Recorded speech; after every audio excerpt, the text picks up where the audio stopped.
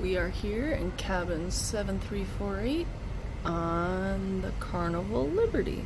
Do a quick tour of our balcony cabin.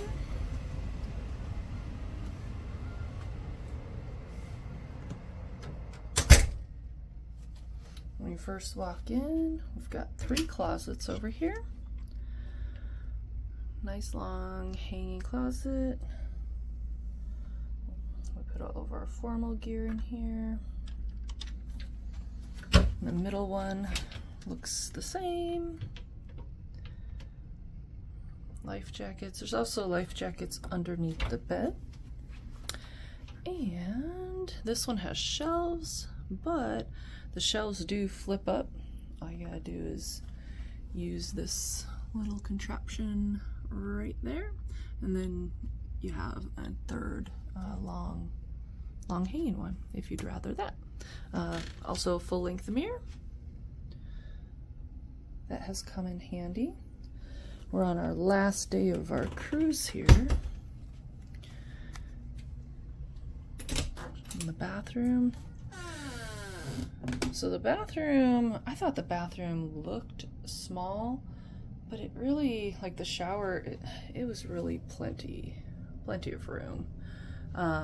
This particular shower has a slow drain, you know, so you gotta be sort of careful. Make sure that the water doesn't overflow. We never actually had it overflow, but I think if you took a really long shower, you may have that problem. And I've heard that is a common problem here, you know, an older ship. Never had a problem with hot water. Always had the hot water.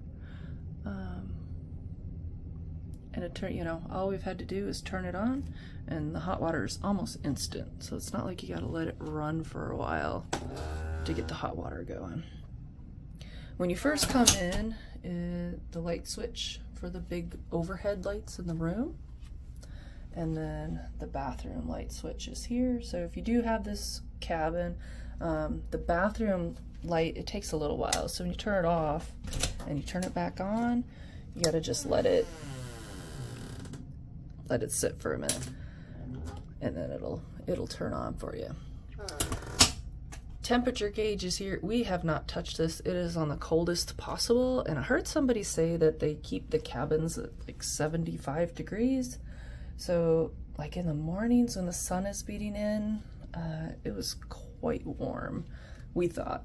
So, you know, bring a fan or something if you find 75 too warm.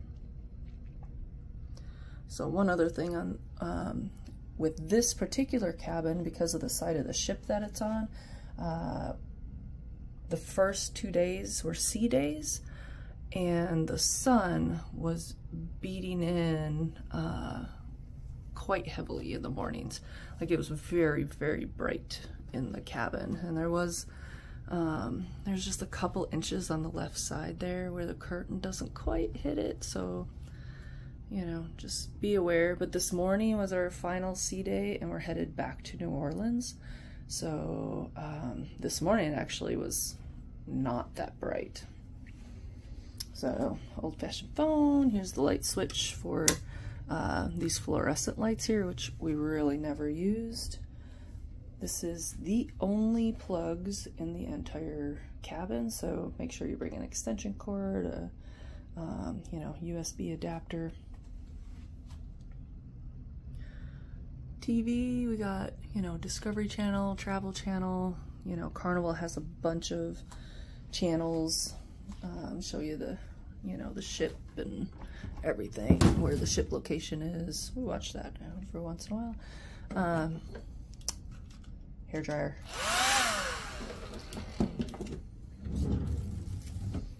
Some drawers. We use this middle drawer for all of like our cords and stuff. A little stool and the trash can. Little fridge. Kept everything, I don't know, had no problem with like the water. Everything that we put in there was cold, not just cool. A lot of people say that, you know, the fridges don't get cold enough. Ours, this cabin in particular, definitely got cold enough. got a couple of shelves there, and then these are just skinny shelves.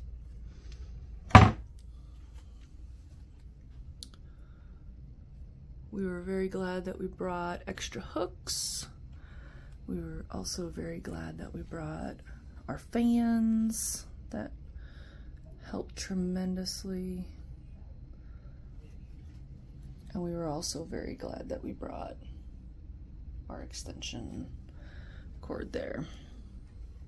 We are currently in the Gulf, so got that beautiful blue water.